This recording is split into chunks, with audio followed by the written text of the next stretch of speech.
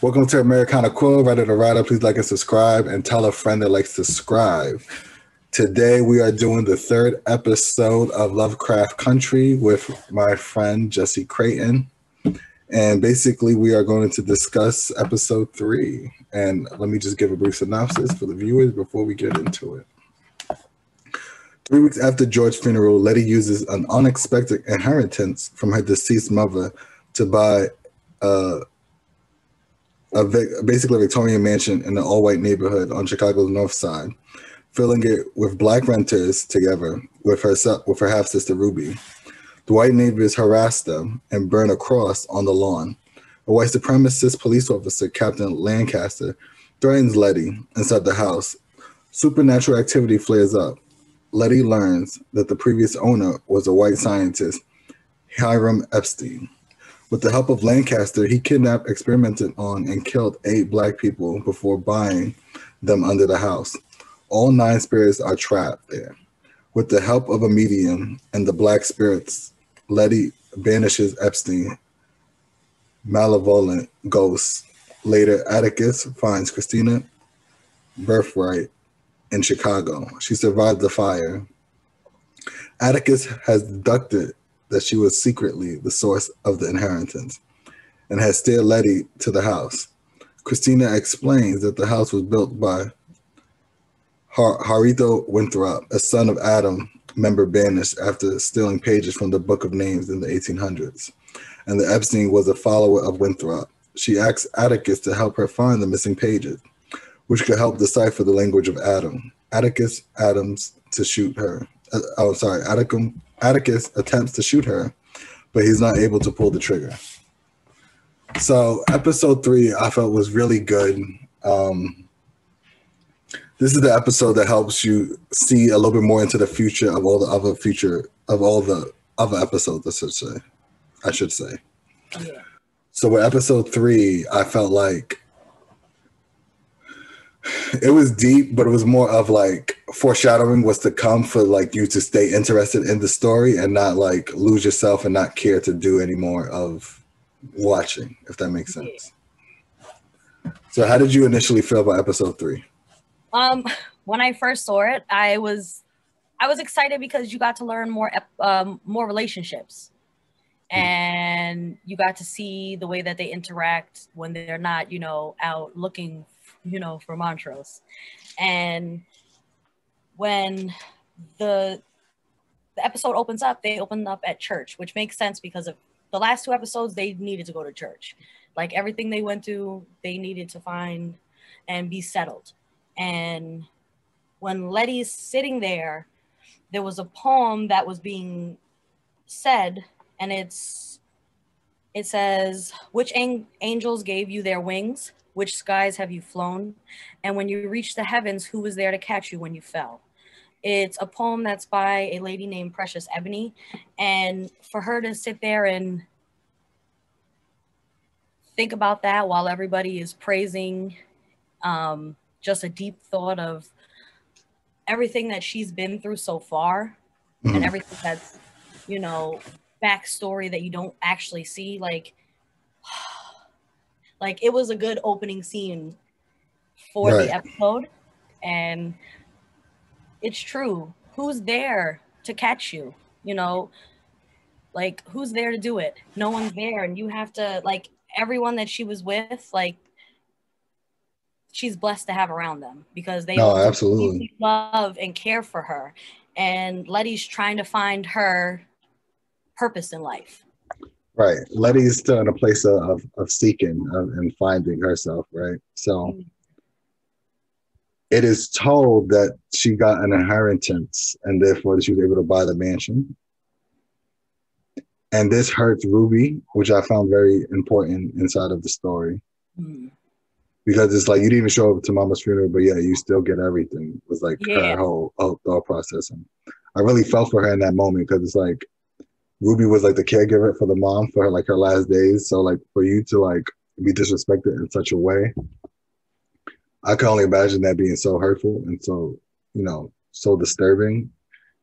But it's like that part didn't make sense to me until later episodes because of how she really got the inheritance. Yeah. You know, until you really find out how she got the inheritance. But I thought that episode was interesting. And then moving them into, which is something I talk about, not necessarily always on this podcast, but it's just because of where we grew up, that it makes sense geographically of like, kind of like redlining. So like them now moving to a part of town that they're not wanted, just from a racial standpoint, and like them always being forced usually to be in the South Side, and now you find your way out of it. But you doing that is just probably putting more people in harm, even though it's like we have every right to be here too. Yeah. So I find that very interesting of her buying a house, and in order to keep up the house with the rent and everything else and to get things fixed, she decides to rent out a lot of the rooms. Yeah. So, which I like that personally. A boarding house is a great thing to have. There's strength in numbers, and why not build a community that you want? No, of course. You know, personally, we as people now, we could all chip in $10,000 and go 10 people deep and go buy land somewhere in the middle of the country and make our own, community. No, of course. And I think that was a step in the direction of Leti growing up. Right. Leti growing up, but it's like a lot of other cultures do it too, right? It's like Asian culture. That's like a thing. If like a family will buy one house, they all chip away at the mortgage so there's no more debt. And then from there, it's like, let's find another house and let's do that again, until this house is built up. But they do it in a way where it's even cooler because like they do it for buildings. They don't just do it necessarily for a big giant mansion, right? So it's just interesting on the thought process on how to get there. No, I agree with that. To me, I don't know when it was like cool to just, let a kid turn 18 and push them out. Like, Yeah. You should have a house where, everyone should be living together and paying rent and, growing old together and helping out. Because to me, nobody in the world cares about you but the people that are your family. Or at least that brought you into the world, hopefully. Yeah, or anyone that you consider family. I rather have people around me that I love and I want to, be around. And like I said, there's strength in numbers, especially moving on to into a neighborhood that, they're not used to seeing you. Right. But like when the resources are there, of course you want to move there. And I think it just shows that sometimes the grass don't always seem green on the other side, because as soon as some issues appeared, a lot of them were like ready to leave. They didn't want to stay. They didn't care. They were like, we should have never even done this in the first place. So, but Leti and Tick seeing this decided to move in because of that, because he didn't care. He wasn't scared of them the way everyone else might be scared of whatever might come to them. Tick was like, nope, like he always does. Tick is going to step up to the occasion and protect, know. And like seeing the episode and seeing like he's the reason why Uncle George died, and him stepping up, and trying to fill the shoes of Uncle George and help out around the house, help out and make sure that the guide is being published. Right. And I could understand why he's, why he has such a guilty conscience. Because he's trying to do all, he didn't mean for it to happen. And it seems like he's noticing that his welcome is being overwhelmed, like overstayed. And that's why he sees on top of that with the stuff that happens at the house with, the people. He's like, yeah, I definitely have to stay around and I definitely have to move in because everybody still needs me. I still have to clean up everything that I did. And I need to give space to my aunt, because obviously she doesn't believe the story that me and my father told. So therefore it's like, it's probably best I leave out. And it shows when he's doing all these things that are like showing that he's a doting cousin, right? And nephew. However, it's like, you're not even supposed to be here. Like George is supposed to be in your place right now. You know what I'm saying? Like, and when he senses that, when he's trying to cook them eggs and get everything ready for them, he senses it himself that, okay, I'll overstay my welcome for sure. Like, and this is just the moment right here. Because Uncle George does things a certain way and I'm doing it a different way, and she's not even separating the two right now. It's like, no, like George had his coffee like this, kind of like whatever with the mugs. Yeah, it was. That was it. He washed them and flipped them over, and he didn't wash them. He just left them there, you know, right side up. But I do respect him for what he tried to do. You know, that's what I would have done if, you know, God forbid something happened in my family. I would definitely try and step up to be helpful, especially because Dee just lost her father. Right. It's not like it's not like she has anyone else, you know. She has Montrose barely when he's sober, you know, but you see everybody in this episode try and step up for Hippolyta and Dee. Right. And trying to see, like, even talking about the brothers, like them growing up, like Uncle George and Montrose are brothers, and they grew up the same way, but they're two totally different people, like, you Absolutely. know. And I think that's another thing that the writers got too, with making sure that they wrote it the right way. Like, you could tell that they're family, but you could tell that they've been through stuff together but apart that they don't want to talk about. Different experiences that they keep to themselves, kind of. Yeah. Well, what I found interesting is as soon as he felt like he overstayed his welcome, he then tries to go to his father's house, who he doesn't have the greatest relationship with. But then he sees Montrose drunk, acting crazy, and him, I believe, reminiscent of a dream, the same dream that Tick had, but in a different way a little bit, with Jackie Robinson saving the day, basically a moment in his childhood with a bat and swinging away. So basically, Montrose is not in a good way, either drunk in the middle of the day and relieving a memory from him and George's youth. So he said it so many times that Tick knew it word for word, basically, and then smiled about it.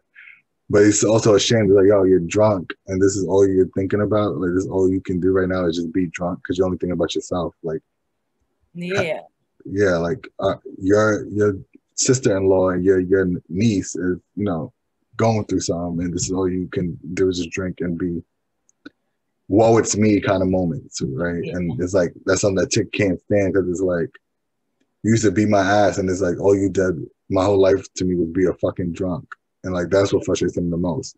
It's like, so when I went there, when I first saw it, I thought he was going there for, you know, a place to live. But I think that was his intentions too, though. But then he noticed that, and he was like, oh, okay, no, I can't do this. I don't know. I didn't get that. I got more of he went there to speak to his father about how he was feeling guilty about what they told her. And, you know, and basically, you know, Montrose being drunk, you know, he stood up and he obviously like made a flashback for Tick, and Tick literally retreated to a child and got up like he was going to get beat. And they were going back and forth, and Montrose is like, we can't tell Hippolyta the real thing because she, like, he doesn't think at the time that she could be helpful to or handle, you know, learning about wizards and everything. Yeah, learning the truth. And I think they're selling her short, you know. Right. I always feel like the woman is the backbone of the family, and they can handle more things than everyone else. I agree, but I think the reason why they set her so short is because she played a position to be George's, you know, underneath George, instead of people really knowing her true self and her true worth and her true personality. And that's when I think she's frustrated when she rips up that Dracula book. Yeah.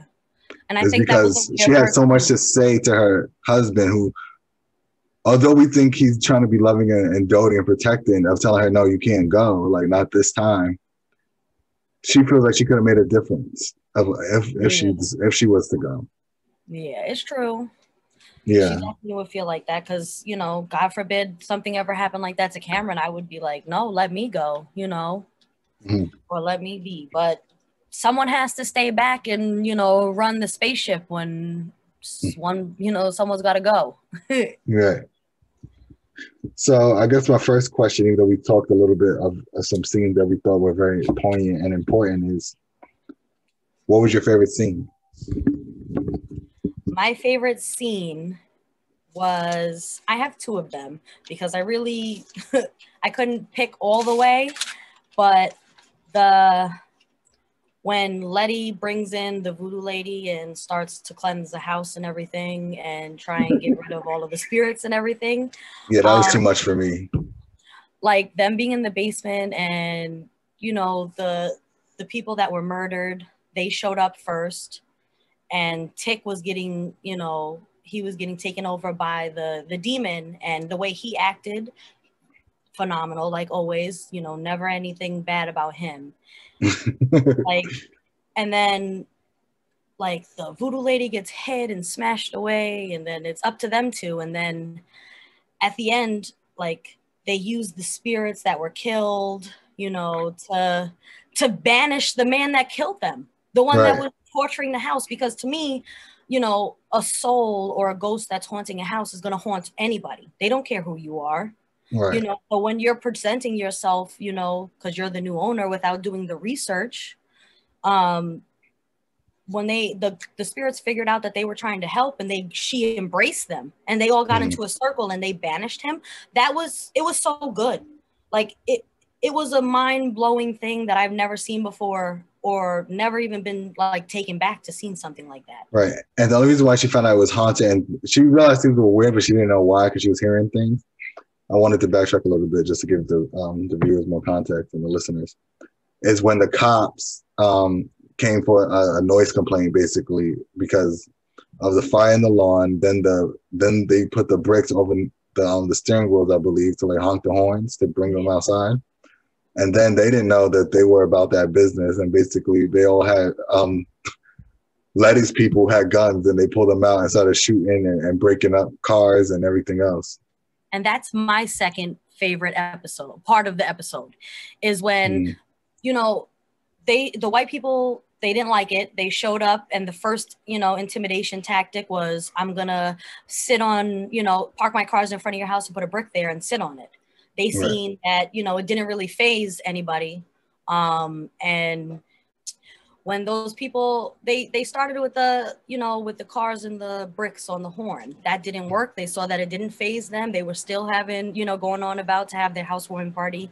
And then they overstepped their boundaries, you know, using their privilege, and they went onto their property, you know, and then they burnt a cross. And at that point, I loved Leti, because Leti was like, I had enough.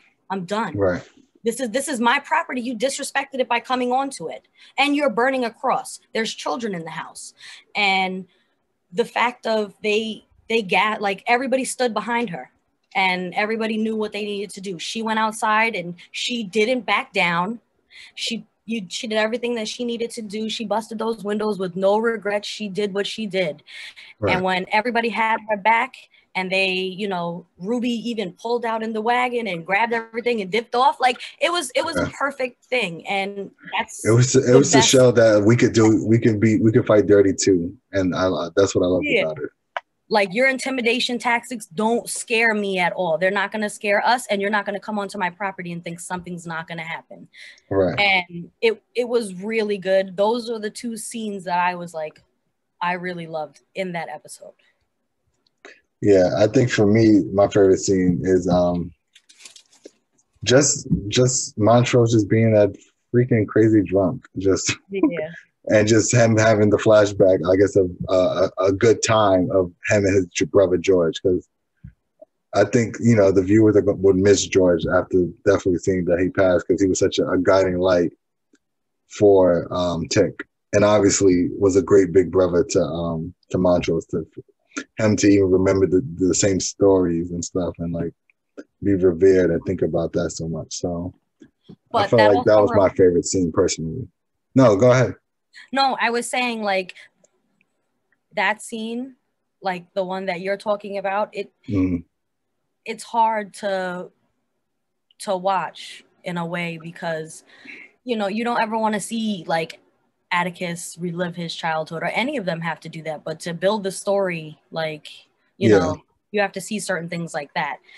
But I was going to say, which ties into a lot more of deeper stories by the time the season ends, I should say. What I was going to say in reference to the scene about the intimidation tactics by the people in the neighborhood, it makes me think back to 2015 when that Black family moved into Lindenhurst. Okay, yeah, I heard about that. And remember how they got a letter saying that they didn't want them there, and it's like that was in 2015, you know. Yeah, It's things that very much happen today. It's sad, right? Yeah. But when I saw that, that's what it made me think of, because though that family was an amazing family and they didn't deserve any of that just because, you know, they're not white. Right. And, you know, that things happen a lot on Long Island, unfortunately. Yeah. You learn a lot. Like, I definitely learned a lot, you know, just learning, living on Long Island. Just looking over at my notes, I'm trying to see. I loved getting to see Ruby sing again. I think that is her color. She looked beautiful, and it was such a perfect song that she was singing, you know, party until midnight. Yeah. So who had your favorite performance in the episode, I guess, from an actor standpoint? Also. Leti, because she showed so much strength as a woman. Like, she wasn't going to back down. You weren't going to scare her. And also, rewatching it, she bought that house, and after the, you know, police grabbed her up and said, you don't even know what's going on in this house. You don't even know the history. Right. Put her up on what was happening. Yeah. And I also learned that the people that they killed, you know, they were the ones that were digging the tunnel in the basement. I learned that when I was listening to it. The police, he said something about it.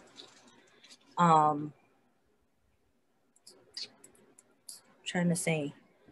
And it kind of gives me American Horror Story type things, like with the murder house.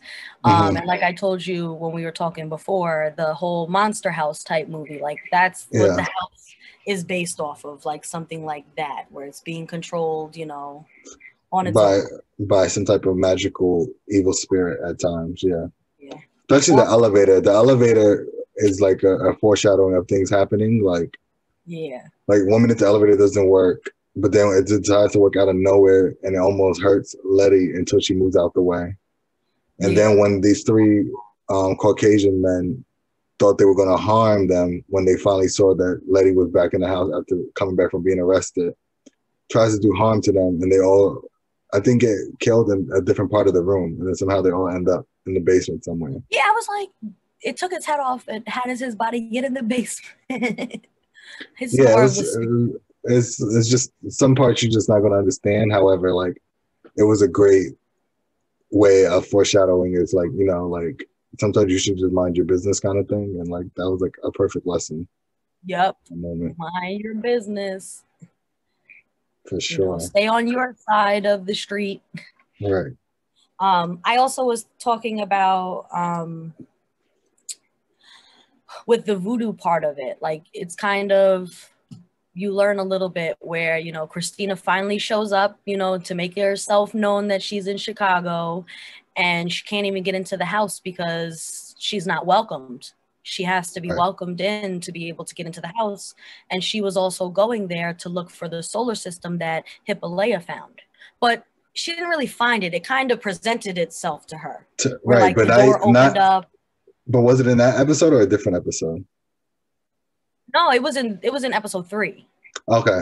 It was right after the kids were playing with the Luigi board, which I wrote down everything. The Luigi board is telling those kids and Dee that George is dead. Like, when it spelled it out, it just says George is dead. But she was, Hippolyta was looking for them, and she went to say, kids, are you up there? And they didn't say anything. And then the door opens, and it like presented itself to her. And then that's when she grabs it and takes it to the library, and she like calls her dad. She's trying to figure it out because she's never seen a solar system that had 2 suns. Right. And like, that's another thing where it goes into the scientific stuff, where it's like, now she's learning that there's more. Yeah, and I don't think it was a library. I think she took it to George's office where the guides are. Oh, maybe. No, Tick was at the library. Right, Tick was at the library when he. No, it's a lot going on, so it makes sense. So yeah, I don't know, I enjoyed this whole episode, but like another important scene to me that was very poignant was Tick at the library. He does his research and finds out why Christina wants some of these things, and from there he figures he could settle it all, because he's the first one to realize that you didn't get that house really from inheritance. How did you get it? He kind of like confronts Leti a little bit about it and finds out that it came from Christina. Yeah. So he walks into like somewhere and she was there, and he's right. Oh no, he saw her across the street. I think at like a realtor's office that she just bought, basically. So then he goes back to, I guess, a home of his, or one of the houses that he frequents at, and grabs his gun and said, "I'll be back," or whatever. He doesn't really tell them why. I think he saw them before anyone else saw her. Yeah. So then he gets the gun or whatever, and then that's when he tries to like have the guy close up shop, and then he tries to kill her, but he can't because she has some type of spell on him even trying to attempt such a thing on her. And then she just talks to him for like 2 minutes and keeps him stuck. But I don't remember exactly what she was saying, but I know it was fairly important. Yeah. I'm trying to think. So what spoke to you most about episode 3, I guess, is like a question. Like what spoke to me most is when they finally started to realize that they need to start figuring stuff out. Like when they all started to like George is gone. You know, he was the one that was doing all of it. So obviously you guys got to do your own work now. And the fact that, you know, Tick and Leti and Hippolyta, like it was an episode of research, you know? Yeah. Like everybody was trying to do their research to figure out everything, and they were all learning new things, and Dee was coping with losing her father and, you know, hanging out with kids and trying to be a kid, you know. Right. So I would say, to encompass all of episode 3, basically was like, this is where their plots were at one point all together. Now you start getting to each individual subplot before they probably come back together towards the season finale, if that makes sense. I agree with that, because it's only gonna get better, guys. Pretty much, because episode 3, Hippolyta is on some, which I think is a Greek word or Greek name, but I don't know what it stands for. I'm sure that her name has a meaning behind it. We should look that up, actually. Right? Let me see.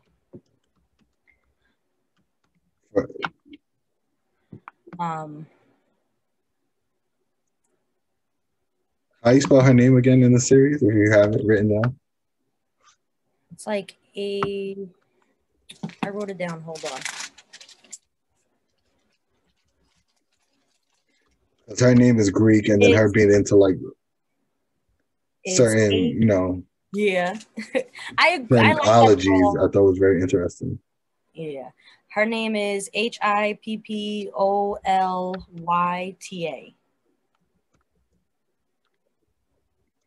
Yeah, in classical Greek, Hippolyta was a daughter of Ares and Ortera, queen of the Amazons, and a sister of Endotope. And so basically she was Wonder Woman before Wonder Woman, is basically what this name.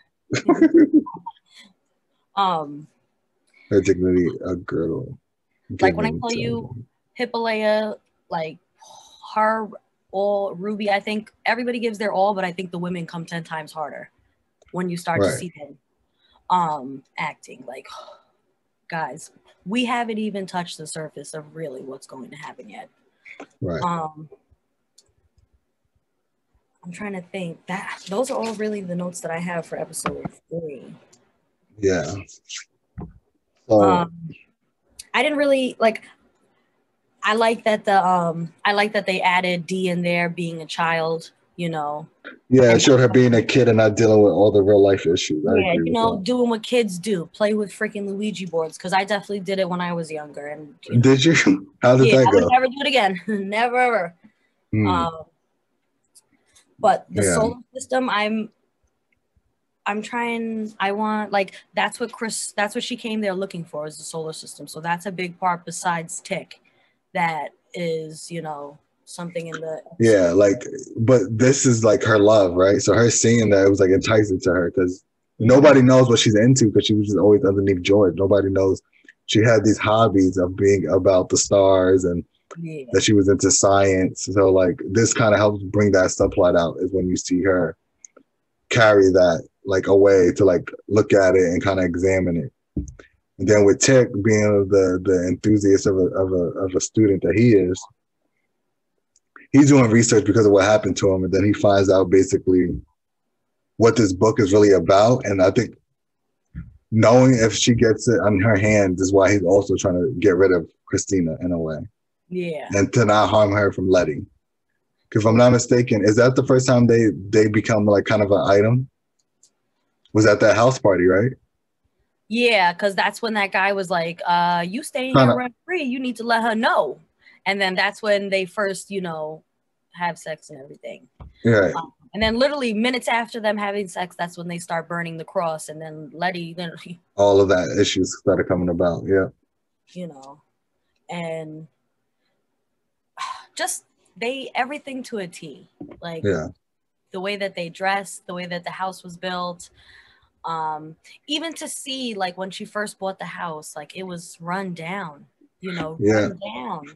And I really think that those people were mad that, you know, they fixed up the house and made it look nicer than the houses across the street, you know. Right. And, you know, it just, they should have an HOA or whatever those things are called, you know. No, I think it's that, but it's also what upsets them more, I think, is that how can she afford this, right? It's like how can she do it and I can't kind of thing. It's always that, like, why does she have this? It's always jealousy. It's ridiculous. Right. So it shows a lot of things that we're dealing with today, right? Especially in different suburbs and stuff. Although Chicago's not a suburb, it's sectioned off like that because they have homes and stuff. They have houses. So it's very interesting. And I feel like even still till this day, Chicago is kind of like that. Right. It's from the way they make it sound like it's like the north side is predominantly white. Like they're not even like in the south side like that or anything. So it's definitely different for sure. So for me, I guess, what's your most sci-fi moment? Mine is there wasn't much sci-fi moments. Only somewhat. It wasn't even sci-fi. The biggest moment that wasn't all realistic was like the spirits all holding each other's hands. Just to like, to me, that was like the most out there thing that happened outside of like you hearing the different things throughout the house, throughout the whole episode. Was just that one moment where the voodoo woman who's supposed to help them break the spell is the one that got her ass kicked somehow. But I don't even think that's scientific. I feel like no, it's not. That's why. Right? I would say more paranormal for sure. So like, I don't think it was big scientific moments in this one. It was more just a paranormal activity moment, basically. No, I feel like the scientific thing is when, you know, Hippolyta found the solar system. Solar system, yeah, that's kind of like the most and then, you know, thing. Yeah, and then like the conversation she had with her dad about it, where she was so excited, like, Dad, I don't even know where this is from, but it's interesting. And that was a phone call, right? Because I don't think we ever saw him. Okay. No, she was on the phone talking to her dad. But yeah, that, like, I think it was more of a paranormal episode in a way. But even you have to see, just before we talk about it, well, close up if we are, there was a scene where Christina was playing with the little kids in the neighborhood, being a child, you know, being able to play, and then all of a sudden, you know, the you mean D came. or no, it was Christina. Christina was playing with, you know, the white kids of the neighborhood. She was playing hide and seek with them, and they were like they were trying to explain to her how to play, and he's like, "What is this, your first time?" And she's like, "Yes, it is my first time playing." Like, just to see her, like, you know, what is she, a vampire or sorceress or something?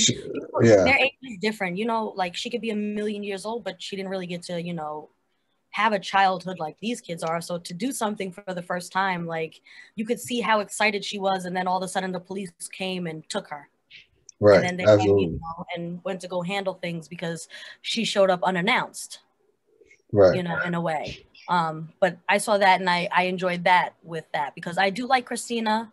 I think she's one of the secondary characters that I do like. She's not even secondary, right? You don't know if she's a protagonist or antagonist. You just know she's not for tech and she wants to finish what her father started. That's all you would really know about her somewhat. Especially for right now, you know. Right.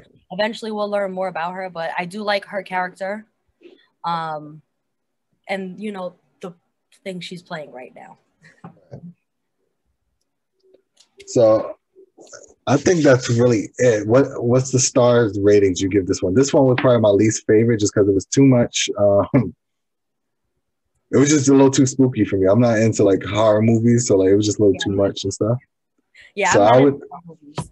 although the show was executed very well and the parts I enjoyed, I really enjoyed, I would give it a 3.5 just because this is where I had to make the critical decision if I'm going to keep watching or stop watching because of that one episode. I was like, if it's doing more of this, I probably won't be into it. Yeah. And thank God it wasn't. So therefore, like, I was like, okay, it was just this one episode, even though there's a little bit more of this stuff, but it's not as crazy. And we'll get into, I guess, when that other episode comes about. But that was really my thoughts on episode 3. I'll probably give it 3.5 stars. Yeah. Although it can get 4 from me, but like because of that, it was just 3.5. Yeah. I feel like it's not my favorite episode, but it had favorite moments. So I agree with you. It's probably going to get a 3.5 because it was a lot going on, but it just was a research, not a filler, but kind of a filler. It was setting up for the rest of the season. Right. Yeah. Like that's the filler it was. It was setting it up for the, the rest of the season. And you got to learn a little bit more about Hippolyta and D, Right. This was more about them a little bit of them grieving and dealing with loss in their ways and finding things that bring them closer to George. Yeah. Or finding themselves now after George, I should say, even more. Yeah. So. And I do I'm happy that Tix tried to step up. It's hard, but he did a really good job for what he was, there for. And no, absolutely. 3 out of 3.5. 3.5. 3.5. That's what I'm going with too. So I want to thank you again, Jessie, for doing episode 3, Americana co-writer writer with the Lovecraft edition. So thank you for even doing this with me. You're welcome. Thank you. Everyone, please like and subscribe. And Jessie also has a podcast that I would like her to mention about. Hi guys, I have a new podcast. It's called Everyone's Entitled to My Opinion. You can follow me on Instagram. It's EE2MO. I will be having new episodes soon, and I'm excited to start this because this is a lot of fun to do it. But thank you for having me. No, thank you for doing this. This is Americana Co-writer. Take care, guys.